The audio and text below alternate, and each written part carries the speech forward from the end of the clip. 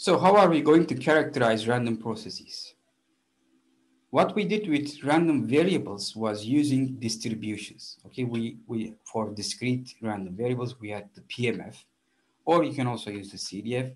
And for continuous or mixed type, or in general, we had the PDF and the CDF to characterize random variables. Those were the distributions. And to characterize random processes, we are going to use the joint distributions for time samples. Okay, the sample, the observation of a random process at a specific time instant, remember, is a random variable. This is a very important concept. If you sample a random process at a specific time, what you get is a random variable.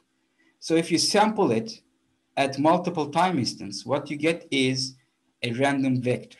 You have a number of random variables, so you can define the joint distribution of this observation. Okay? Of course, for different types of random processes, we have different types of representations, but the idea is the same. You have the joint CDF, okay, of the observations obtained at T1, T2, T3, etc., up to T sub k. So this is a joint distribution of k random variables, which are k observations. And the definition is the exact same thing from our discussion in random vectors, in joint distributions. And of course, you can also define the joint PDF through this differentiation. And for discrete time, you can still define the same functions, but of course, your observations take place at epochs. It's not a continuous time, but it's discrete time. You just have samples at discrete time instance. If your random process is discrete valued, on the other hand, you have the alternative to define PMFs, probability mass functions. So you have joint PMFs, and depending on whether continuous time or discrete time, your observation points might be different. So here, in fact, you do not have anything new. You just have joint distributions, which we know from our discussion of random vectors. The only thing we have to know is how we can characterize random processes. If you sample them at certain time instance, you obtain a random vector, okay? And the joint distribution of this random vector sort of describes how the random process behaves. Here's a simple example. Let Xn, a random process, be an IID Bernoulli P sequence. By the way, if your random process is a discrete time, we also sometimes call it a random sequence because it's a sequence. It's not a continuous time function, but it's a sequence of outcomes. So sometimes we call it a random sequence. Here we have an IID Bernoulli sequence. So what does it mean? We have at every time epoch, at every index, a Bernoulli random variable with the same parameters, so they are identically distributed with the other time instance, but also they are independent. Okay, the observation of the outcomes of two different time indices are independent due to this IID term here. So how can I write the joint distribution of two observations, xn1 and xn2? Now, you have to be careful about the time component here. It doesn't say anywhere that N1 and N2 have to be different. It could be that you are observing this random process at the same time, okay? So your samples might come from the same time instant. So it's a special case, the case where N1 and N2 are equal, in which case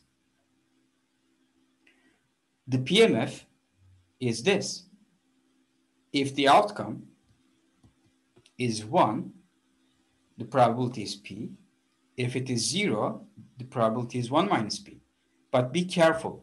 For instance, when the time instants are the same, but the outcomes are not, that is an impossible event. You are observing the same time instant, and I'm asking you the probability that one of the outcomes is 0, but the other outcome is 1. That is impossible because it's the same time instant. Okay, so for instance, when n1 is equal to n2, but x1 is not equal to x2, then the probability is 0, okay? Which is in fact covered in this case. Okay, that is for n1 equals n2. What if n1 and n2 are different? Now you have two different Bernoulli random variables. We know that they are IID. What does that mean? First of all, they are independent. And secondly, they have the same parameter. They are identically distributed. Since they are independent, their joint PMF will be in the product form. So if x1 and x2 are both 1, the probability is p squared. If they are both 0, the probability is 1 minus p squared. And if they are 0, 1 or 1, 0, then the probability is p times 1 minus p. Another example is given here. Let's say we have a random process, n of t. It's a Gaussian, okay, when observed at time t. And nt1 and nt2 are IID for different t1, t2. So this is a little bit similar to what we have just seen, the IID Bernoulli sequence. The only difference is that this is a continuous time random process. So the samples you can observe are in continuous time. But if you observe this random process at two distinct and different time instants, the observations you make will be two independent but identically distributed random variables. Okay, so we can write their joint distribution as when T1 and T2 are equal, but X1 and X2 are different, similar to the earlier case, the PDF should be 0. I shouldn't observe such a case, okay?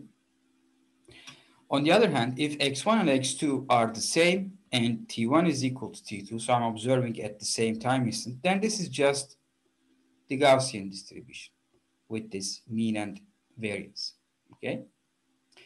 However, if T1 and T2 are different, now I'm observing this random process at two different time instants. Now I have two different random variables as my observations. And I also know that since they are IID, they are independent, and therefore we can use the product form, okay? Therefore multiply their PDFs to obtain their joint PDFs.